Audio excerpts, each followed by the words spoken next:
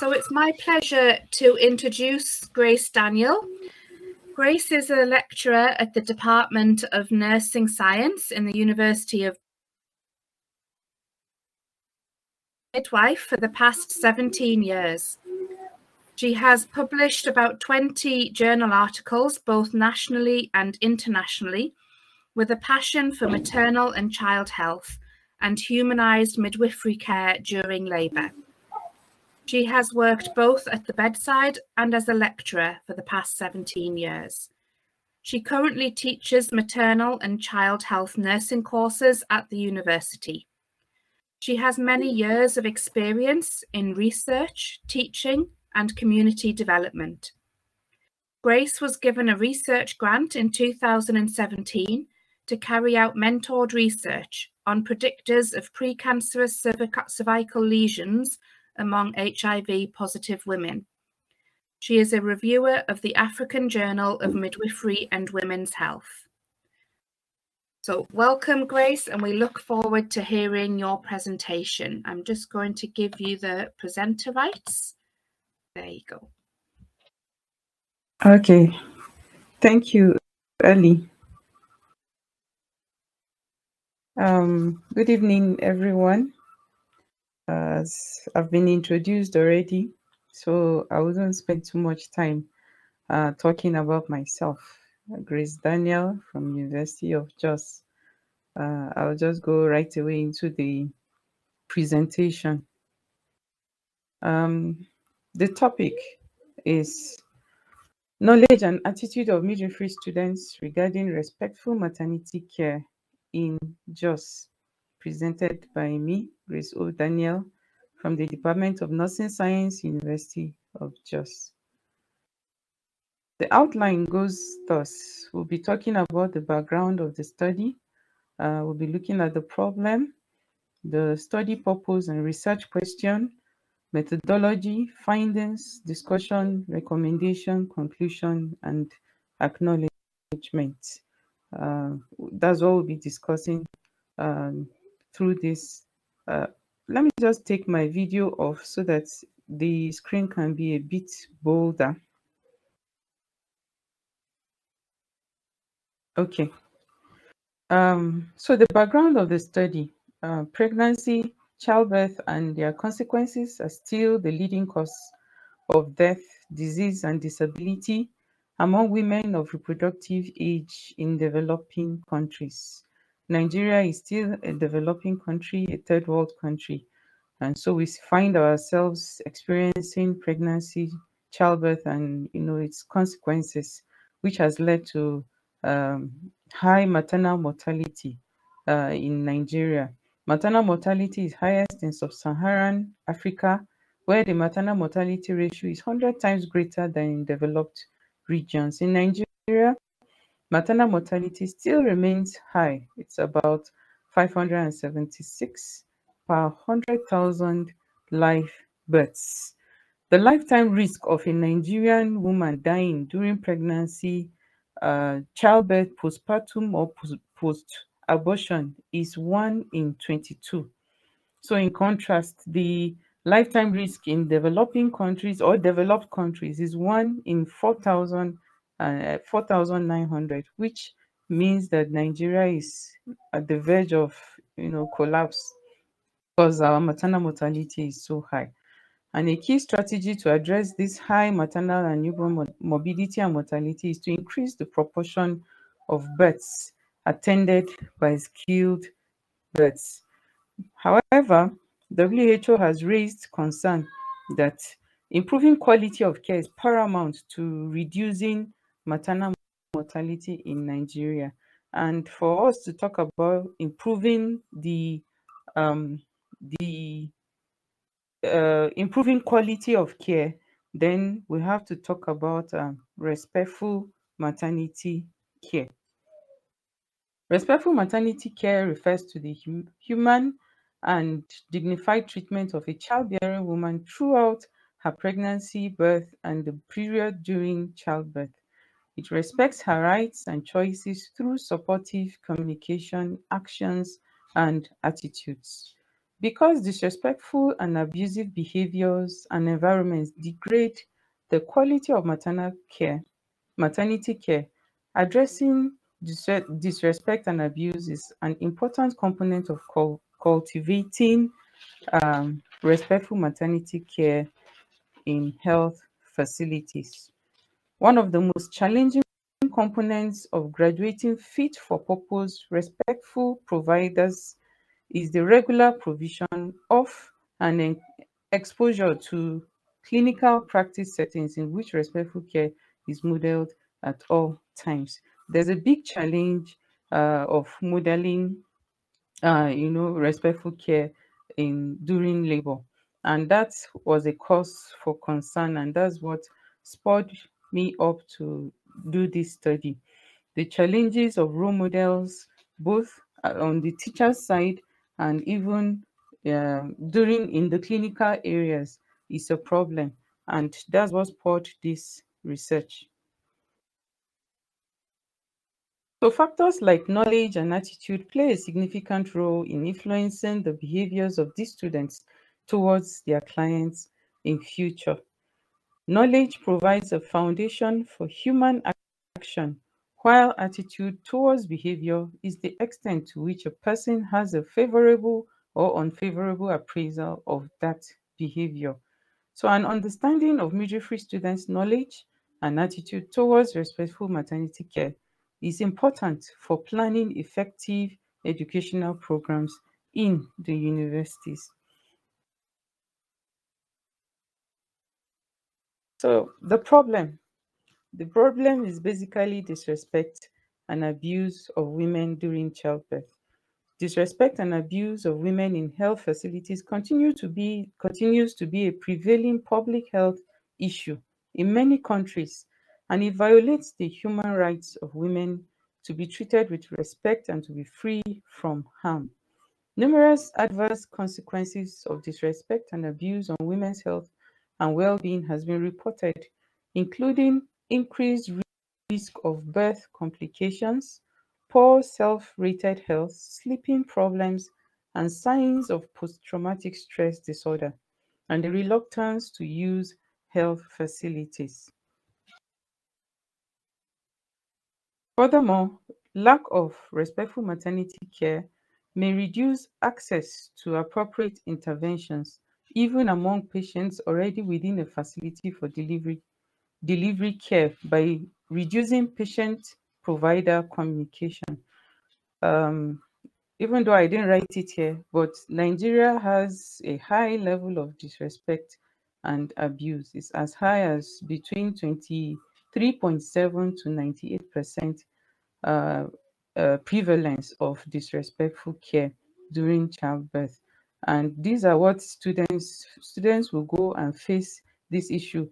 And the main thing that now comes out of it is that these students see it as normal practice to disrespect a woman during labor. When we talk of disrespect, we talk about um, verbal abuse during labor or childbirth. We talk about um, shouting at a woman, uh, lack of privacy, not honoring the woman, not valuing the woman. Those are things that are prevalent even in the labor ward, and it causes so many havoc at the end of the day to the woman. And these are what students see, and at the end, they try to emulate it. So the purpose of this research was to assess the knowledge and attitude of midwifery students towards providing respectful maternity care during childbirth in Jos, Plateau State, Nigeria. So the questions are: what is the level of knowledge and attitude of midwifery students towards providing respectful maternity care during childbirth? It's a descriptive cross-sectional study design. This cross-sectional design was used because the participants were selected during one period for uh, data collection. The setting, it was done in the University of Jos, Nigeria, and University of Jos is a federal university that is located in Jos, Plateau State, part of Nigeria. It's located in the northern part of Nigeria. It's the only federal university in Jos, and Department of Nursing is located in the main campus of the university. The university has different campuses, and one of the campuses is houses the Faculty of Health Science and Technology, where Department of Nursing Science is under. So the department trains students to be nurses and midwives. The students start midwifery courses at 300 level. They, however, go for their obstetrics and gynecology clinical posting at 400 and 500 level. So at the end of 500 level, they are expected to sit for their final qualifying midwifery examination, qualifying them as midwives. So they get exposed at 400 level, and normally they will have two clinical postings, one in 400, one in 500, exposing them to obstetrics and gynecology. They go to different units, and labor ward is part of the units that they have to go for postings. So purposive sampling was used. Since it was just two levels that we were dealing with, 400 and 500 level, I felt that the whole students should be able to participate. So they were all given the opportunity to participate in this study. 400 and 500 level midwifery students with a total number of 236 were selected as the sample size for this research. The data were collected online. The midwifery students accessed the Google form using a unique link on their phones, laptops, and iPads. And it was a Google form. They were able to fill the questionnaires on the Google form and submit. Everything was done online. Ethical approval was sought from the university. The head of the Department of Nursing also gave approval for the conduction of the research. Each student was also given full information about the study, and consent form was signed if they wanted to participate in the study. So, data analysis. All the questionnaires were checked for completeness. An Excel software package, Microsoft Office 16, was used for analysis. Descriptive statistics such as mean, percentage, and standard deviation were determined. A total of 24 STEM questions were used to assess knowledge, with 1 point allotted to every correct response and 0 mark for incorrect or I don't know response, giving a maximum attainable point of 24. Thereafter, a percentile graph was plotted against the score, and scores corresponding to the 50th percentile and above are judged as good knowledge, and those below the 50th percentile are judged as poor knowledge. The attitude of the students was measured with Likert scale, with the option including positive or negative attitude. Test of association was carried out using a chi-square. So this is just a summary of the analysis. So the findings for knowledge, we will see that the students had good knowledge on respectful maternity care. We actually had 3 objectives. One of the objectives, the first objective, was to assess their knowledge on respectful maternity care. The second was to assess their knowledge on the rights of a childbearing woman. And the third was to assess their attitude towards providing respectful maternity care. So our first objective, we could see that the knowledge they had was good, 90.7% high knowledge, and just 9.3 had poor knowledge on respectful maternity care. The knowledge of students regarding the rights of childbearing women, we also see that they also had a high knowledge, good knowledge, 77.5% knowledge on regarding childbearing women's rights, and only 22.5 had poor knowledge on that. And then regarding attitude towards providing respectful maternity care, which is the third objective, we see that about 88.6 of them had negative attitude towards providing respectful maternity care. Only 11.4 had a positive attitude towards providing respectful maternity care. Some questions that were asked in this case were questions regarding what would they do if they were to provide care for so condition, and probably a woman was not cooperating. What would they do? And most of them replied they would shout on her. That was the only way they could get her to cooperate. So it only tells us that these are things they have seen while in the world. And once they see such things, these are the things that they will practice, these are the things they will emulate and move forward, even as they practice as midwives. So, in looking at the association, the test of association, we looked at the test of association between knowledge and selected social demographic factors. And we looked at their class level, we looked at gender, we looked at marital status and religion. So we picked each objective. And for objective 1, it was only gender that seemed to be significant. So there was the hypothesis that was put up was that there's no association in the level of knowledge of respectful maternity care and selected social demographic characteristics. And we see that gender seems to be significant. From what we had, even though I didn't put it in the slide, we had more of the female gender, are more than the male gender in the class. In both classes, the females are more. So it's possible that it's tilted that way because of the gender inappropriateness. Okay, and then the second one was the association between students' knowledge of childbearing rights and selected social demographic factors. We also found here that class level and religion was significant.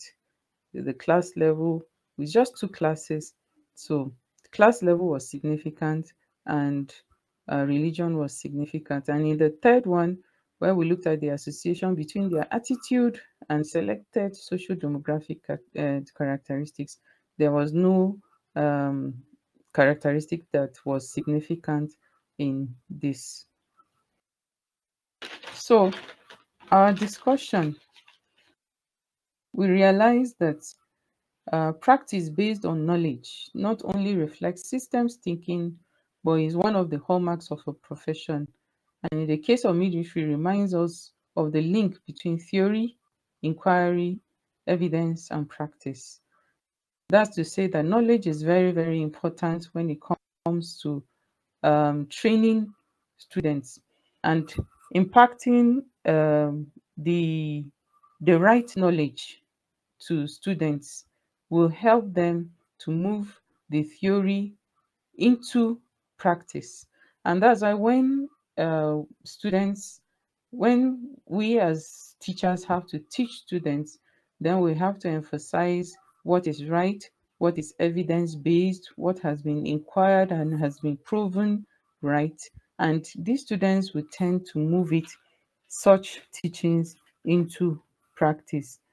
And the teaching should shift from fact-based to value-based. If we really want to improve respectful maternity care, then our teaching has to be more of value-based. Since from the findings of this study, we see that their attitude is negative, and that's because they have seen the models of midwifery or childbirth to them is on the negative side. And so they have built their value towards the negative. And so as teachers, as lecturers, we have to ensure that our teaching is more of value-based.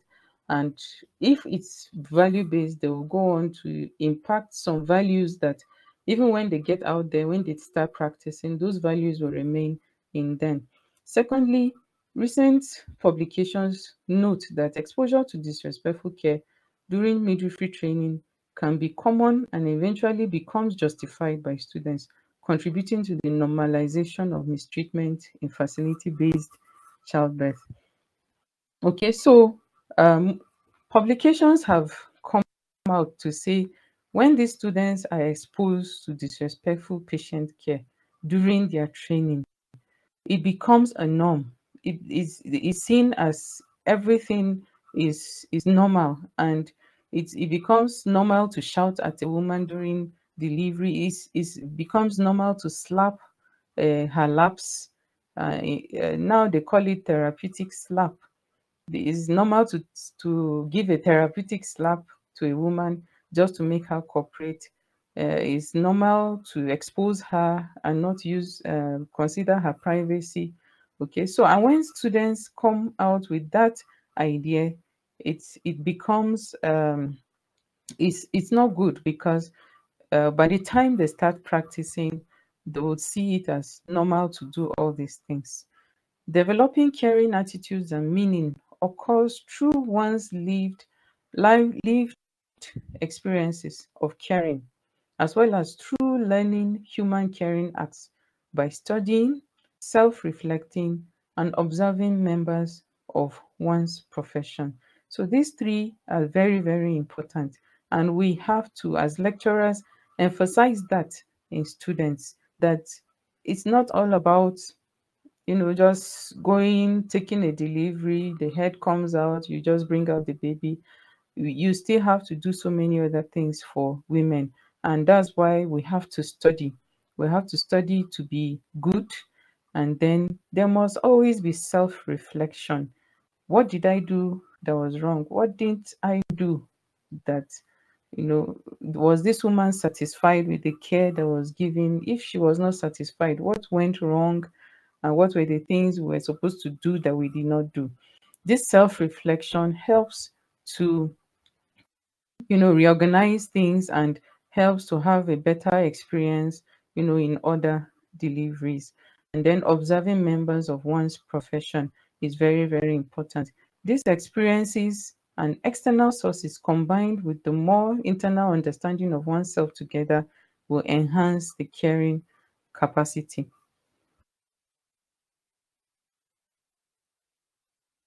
So, recommendation. Modeling what is right on the part of the midwives to these students is highly recommended.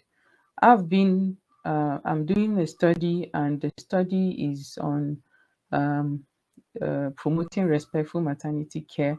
And from this study, I'm looking at the perspective of midwives and the women. And you could see that the midwives have their own complaints and talk about how the women are not cooperating, and the women also have their own part and complain that the midwives don't understand with them. They are the ones in pain.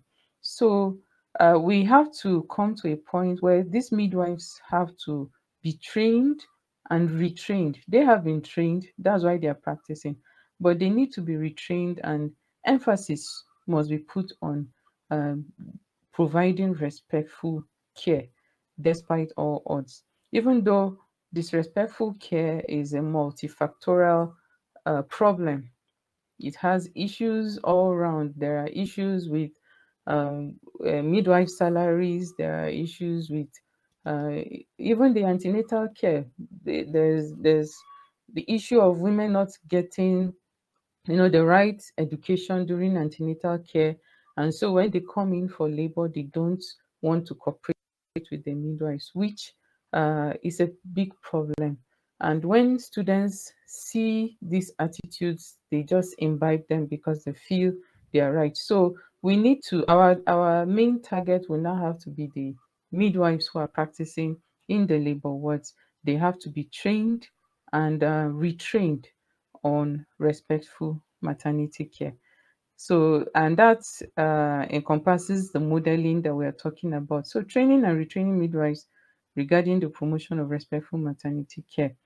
We also emphasize collaboration between the medical nursing and midwifery councils to embed principles of respectful care within professional standards, including mechanisms that support and enforce implementation of respectful care standards. When we talk about mechanisms, some hospitals have a mechanism where when a woman is maybe not treated well or she's not satisfied, she can report, to a higher authority, and the authority will pick it up, probably calling the nurse or the midwife to order. Okay, so the essence of this is that when there are mechanisms that are set up, these mechanisms help to control midwives from, maltreating women or abusing them in any way. There should also be a focus beyond immediate cause of mistreatment. According to some researchers, they said focus should not be on the immediate cause of mistreatment, because most of us will look at what actually caused this mistreatment.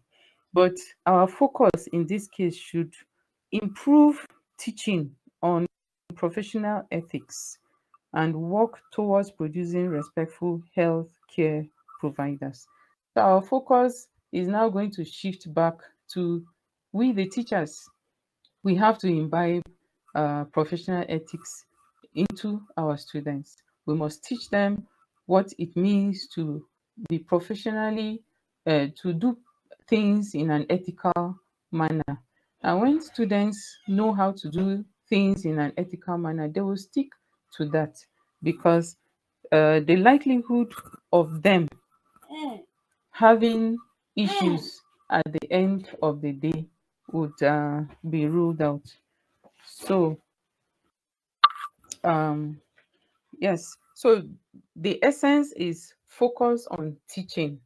And when you focus on teaching, it would teaching respectful maternity care, it will reduce the effect of maltreatment in healthcare providers in the future.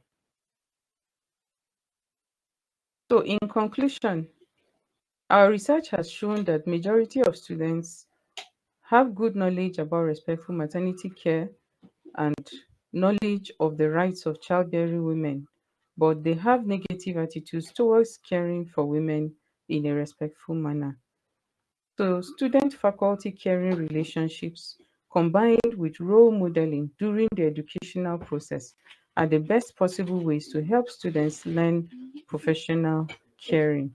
I must also emphasize that we lecturers, we teachers, we should also be role models. It's not just the midwives that are working in the hospital. We as lecturers, if we respect people, then they would also respect us. If we respect our students, they will also respect us. So it's easier for us to tell them about respect if we respect them. And it will go a long way to solve this issue of disrespectful care during maternity care or during childbirth.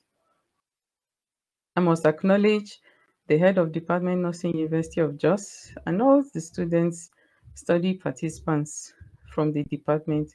They were of great help to help actualize this study. Thank you very much. Thank you for listening. Thank you, Grace, for sharing that so needed research. There has been lots of studies and the more we know about this, then the better, I think, for women and midwives to do better. So we've got chance now for some questions, just 10 to 15 minutes or so. So if anybody has a question, I think most people are listening only. So if you would like to write it in the chat box, then Grace, I'm sure, would be happy to answer any questions. Is there any mentors within practice for students to have as support in learning that kind of respectful care and what should and shouldn't be taking place?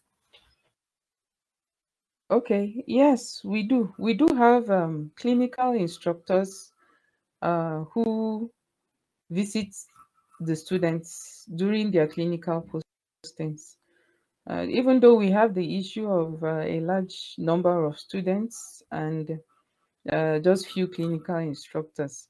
And so the clinical instructors choose to visit them part-time and see them in their clinic during their clinical postings.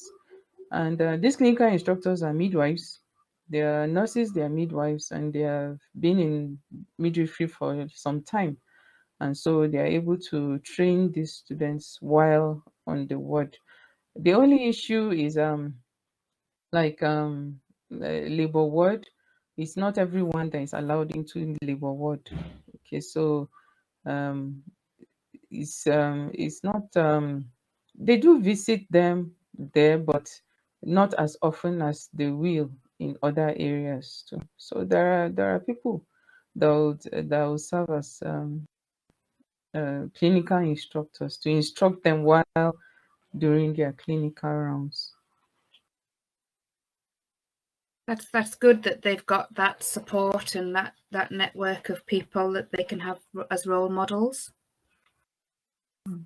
Do you think that women are becoming more empowered to speak out when they feel they're not getting the care that they deserve or need?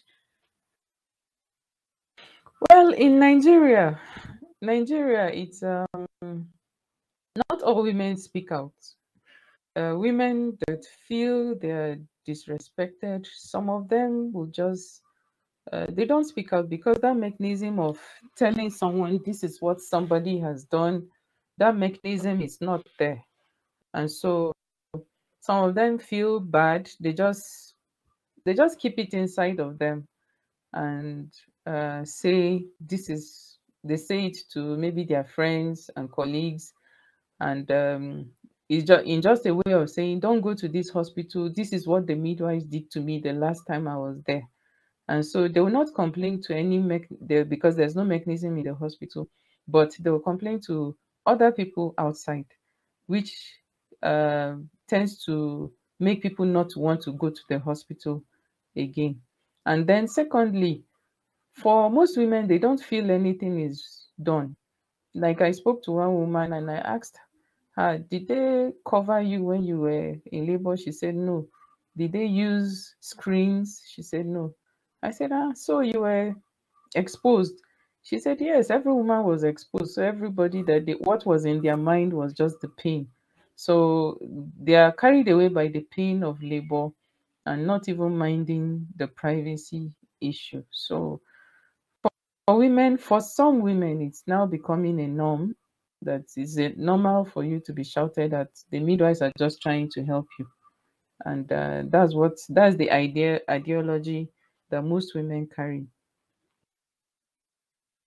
But I'm doing a study, and I hope at the end of this study that things would take shape, because it's basically on promoting respectful maternity care, and I'm still working on it. And hopefully, when it's out, we'll be able to bring out something that would help both the women and even the midwives at the end of the day. I think it's really important that so I am from the UK, and I think often midwives in the UK, maybe even other well-resourced countries, feel that that this is a problem that's not theirs. But from my experience, women in UK hospitals also experience disrespectful care, and a lot of the research around this is in African countries, and I think we have a lot to learn from your research. So it'll be really interesting when this research is finished and you have some some clear way forward to improve the education. And I think it's really important that all countries really take a look at this research and see how they can improve their care and their education. Yes. In the UK, we have so many women that come here from other countries, and the British people are very poor at learning languages, and this sometimes results in disrespectful care because they don't have the facilities or even look for the facilities to help women when they don't understand the language, or it's acceptable to get an interpreter and explain everything that might happen to them in their labour and consent them for everything at the beginning when they've just come in the beginnings of labour, and expect that woman to take it all in and to understand it and then to remember it if her labour doesn't progress or she needs some help and assistance. And it's not really respectful. An understanding throughout the whole of her labour and somebody that communicates with her. Yeah, communication is an important aspect. Even in Nigeria, we have the issue of communication. From what I've gathered from my research, some women feel the midwives don't talk to them. They would check them, probably do a vaginal examination, and instead of telling them, "Madam, you've gone this far," they would just, remove their hands and tell the other nurses or their counterparts, "Oh, this woman has gone this far." And it's like they don't communicate directly to the woman how far she has gone and how she's doing well or not doing well or something. They just ignore her. And if we want to relate it, it has to be a person-centered care. Every care that we give must be person-centered. You have to involve the woman even in decision making, and the issue of episiotomy we discussed, asked that, and nurses, the midwives don't even inform the women that they are going to give them a cut. The women just feel a cut, and it's at the end that they tell them they give them a cut, and that's not respectful at all. So these are the things that is being done, and students see them, and it's not encouraging at all that students see these things and they will end up practicing it, the way it's being, the way they see them. And so that's just the essence. We're trying to push for a movement against disrespectful care, and in a country or in a locality where it seems to be a norm to be shouted at and everything, and even the women are accepting that. In fact, one woman said, the nurse is just trying to help me. That's why she did that. And it's now becoming a norm. And so we should not accept that as a norm. It shouldn't be. That's interesting how the women are now normalizing it and justifying. Yeah. That really thought-provoking presentation. I think it will stay with us for a good time afterwards, and hopefully we can reflect on our own practices and really think about the care that we give women. Keep on going with your research. It's good to have people like you fighting for these women's rights. Thank you. Thank you.